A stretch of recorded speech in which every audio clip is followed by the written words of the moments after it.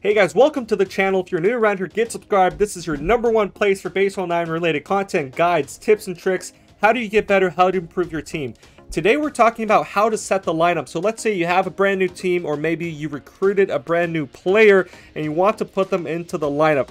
Main page, go to that lineup tab, and now you can switch out players. Let's say maybe I got a new catcher I want to put in. Maybe I got a new center fielder I want to put in. The DH can be any position, but please note that the position has to match. So if I want to put in a center fielder right here, Mike Trout, for a left fielder, it's not going to work unless you have the multi-position enabled, but I would not worry about that. Don't waste your time or money on doing that.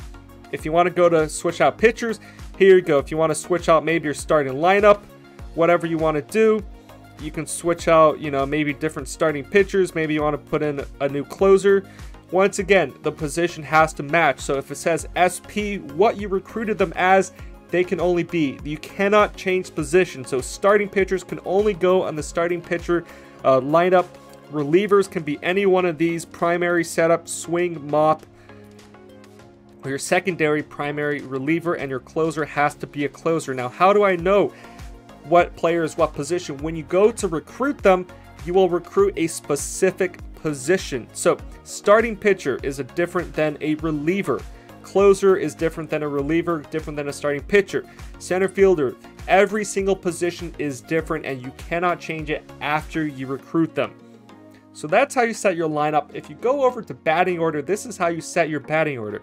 Very easy. You just click around, whoever you want in what position. You just click the names and they will switch to where you want them to go.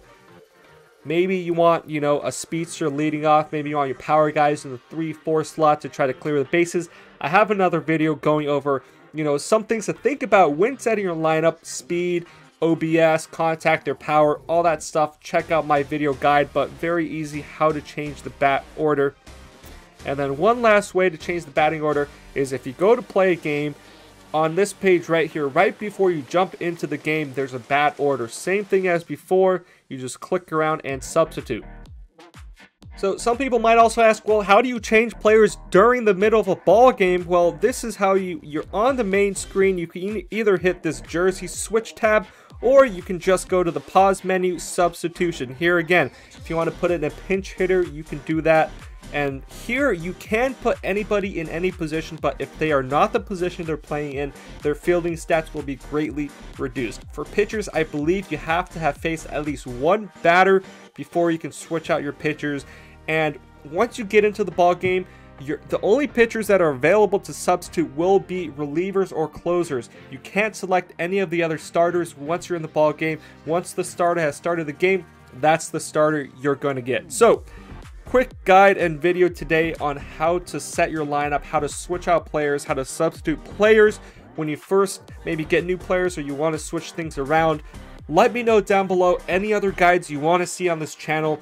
I'll be sure to cover it real quick, or if you haven't yet, go check out my Baseball 9 tips playlist. I've made a ton of videos there going over how to upgrade your players, best way to get gems, best way to recruit players, how do you get coins, all that good stuff, trying to make you better, get your team as best as it could possibly get. Check out that playlist, but as always, get subscribed, hit that like button if this video was useful. Join the Discord channel as well, link in the description below. If you have any questions, you want to talk to the community, we're always happy to help.